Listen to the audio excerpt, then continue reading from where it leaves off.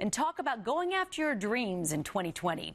Martha Cooper-Hudson is a motivational speaker and author, and she's here this morning to give us some inspiration. She's sharing the 5 stages of giving birth to your dreams this year. Martha, good morning. Thanks for being here today. Thank you, Colleen, for Giving having birth me. to our dreams. We go through these different stages. That's the right. first stage, you say, is the happy and excited stage. Let's talk about that. That's right. That stage is just like when you find that news, when you take that test and you find out that news that you're having your bundle of joy, and you want to share it with the world. You want to post it on social media. You want to yell it from the highest mountain. You want to share it with everyone around you and your family.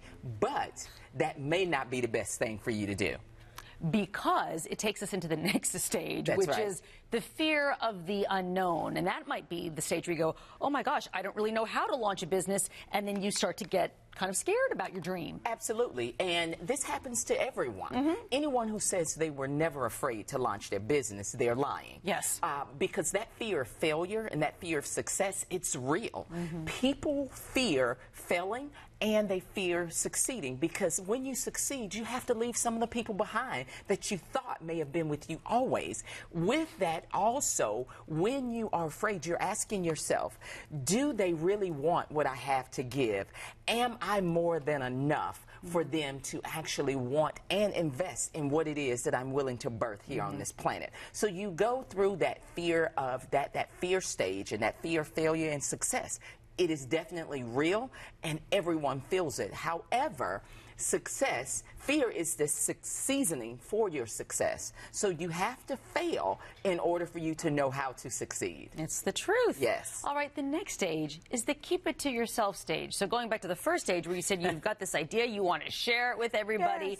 but then you do kind of move into that, maybe that's discernment, right? Absolutely. Thinking, I may not want to tell everybody everything I'm doing. Absolutely, because you go back and you realize that everyone that you've shared it with, even those loved ones and those friends and family members, everyone that you've shared it with, now they're not happy for what it is that you've shared with them.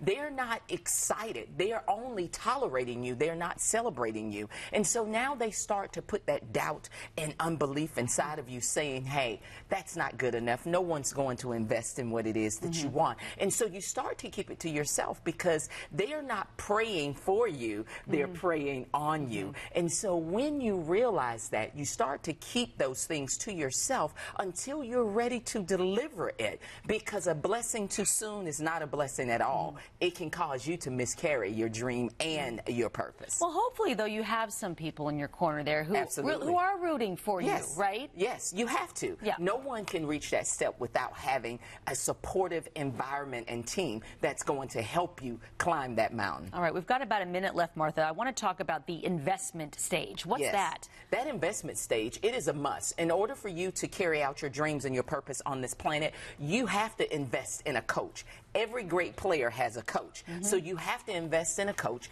You have to invest in your skills and your knowledge in order to bring forth that dream, that goal, and that purpose on this planet. It's money well spent. It really is an investment in yourself. And then lastly, the push stage. Persevere until something happens. You continue to push, Colleen, no matter what. You never give up. You push through. And even when in those darkest days, there's light at the end of the tunnel, because what you have is more than enough, and someone is waiting for you to bring that to this earth. So go get it. Don't stop. And never allow someone else to tell you that you can't. Because no matter how old you are, or no matter how young you are, you can bring forth those dreams and your purpose on this planet. True, I believe it. Yes, I know that it's true. that's right, I know that it's true. Go to MarthaCooperHudson.com for more information. MarthaCooperHudson.com. Thank you so much.